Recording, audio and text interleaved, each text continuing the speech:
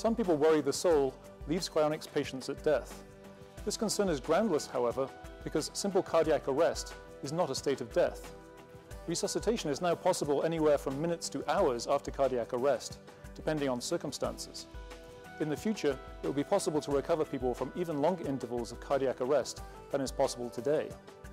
If the question is rephrased as, does the soul depart at cardiac arrest, then the answer is certainly no.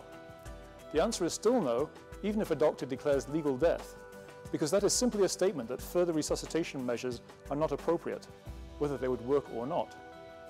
Whenever the soul departs, it must be at a point beyond which resuscitation is impossible, either now or in the future.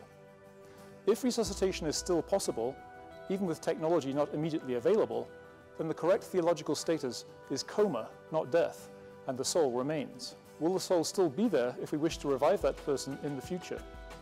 You could ask that same question about people who are already being revived from death-like experiences. Consider the many children who have been revived from cold water drowning after 30 or even 60 minutes underwater, with no respiration, no circulation, no brainwaves. They appear to be dead and may lack brain activity for a couple of hours after extraction. And 50 years ago, any physician would have labeled them that way and would have made no attempt to revive them.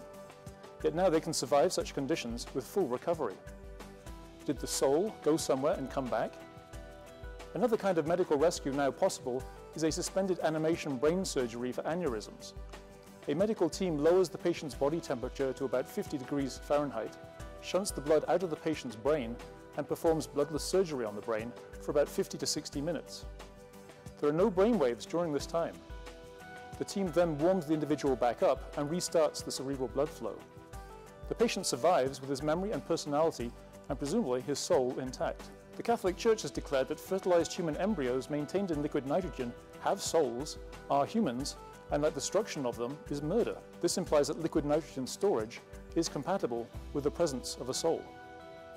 Orthodox Jews, Seventh-day Adventists, and some other religious groups believe that the Bible says nothing about a person's soul floating up to heaven.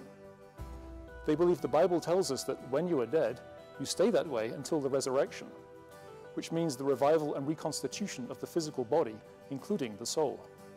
Therefore, you may as well stay alive as long as you can. When God is ready for the resurrection, it won't matter if you're alive or dead, or frozen.